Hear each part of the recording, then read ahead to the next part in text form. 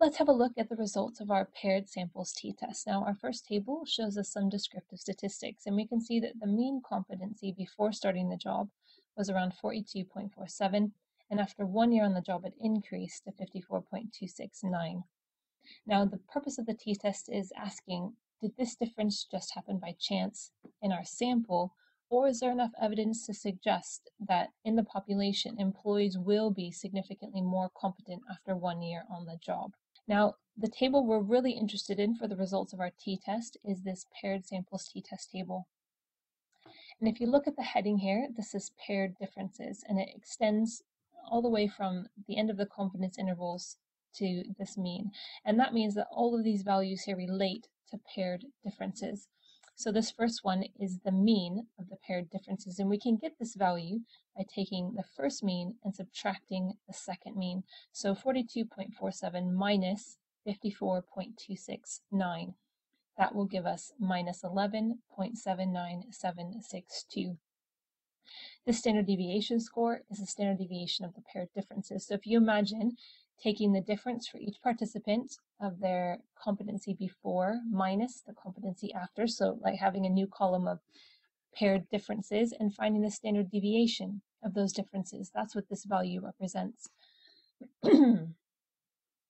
Next, I want to look at the t-statistic. So our t-stat is minus 26.062 with 69 degrees of freedom. And this is a very, very small value. And this value is what gives us our p-value here in our sig column.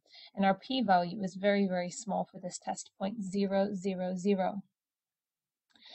Now, we never ever say that our p-value equals 0, even when we have a value that looks like this. All it says is that p is 0 to at least 3 decimal places, so it's very small. So we report it as p less than 0.001. So basically what we're saying is the most the p-value could possibly be is 0.001. If we have a look down here at this table that I've entered into SPSS, it tells us how we can interpret this significance value. And we're always comparing our p-value to our alpha value. Now my alpha value is 0.05, but you should use your alpha value. If our p-value is less than 0.05, that means there's enough evidence to reject H0 and accept H1. Now if you remember in a t-test, our null hypothesis always says there's no difference. And our alternate hypothesis is saying that there is a difference.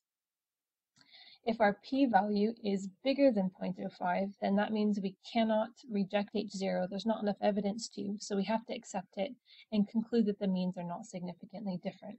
So in our case, p is 0.000, so it's much less than 0.05. So we're going to reject the null and accept our alternate hypotheses, concluding that the means are significantly different. So in other words, these two competency scores here are significantly different. It didn't just happen by chance. Now, if we have a look here, what do we do when we have a one-tailed test?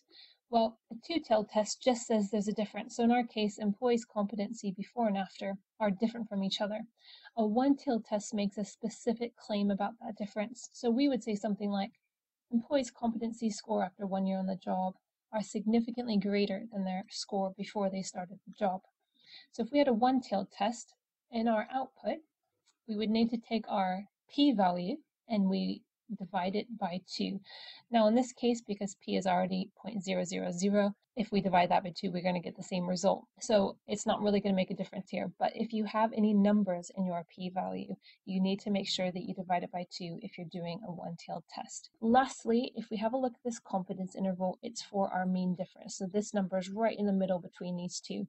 And it's saying that 95% of the time we expect the difference between the before and after scores to be between minus 12 and minus 10. In other words, we're 95% confident that the before competency score will be lower than the after competency score.